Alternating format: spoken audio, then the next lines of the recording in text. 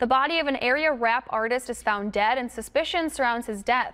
23 News reporter Ashley Antonini has the latest details on the death of William Pickering.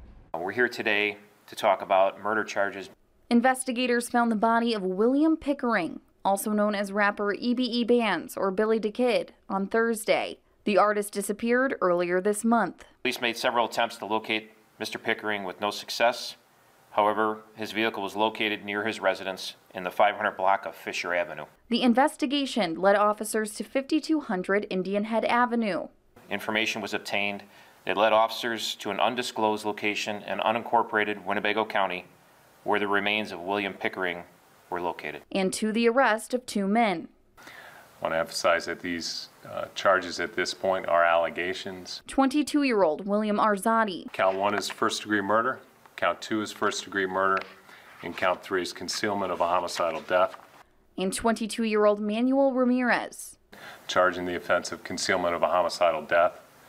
Authorities also went to arrest Dakota Graff on an unrelated warrant. Days before Pickering's disappearance, police were called to the Valencia apartments. Someone on scene claimed Pickering pointed a gun at another resident. Investigators will not say if Pickering's death and this incident are related.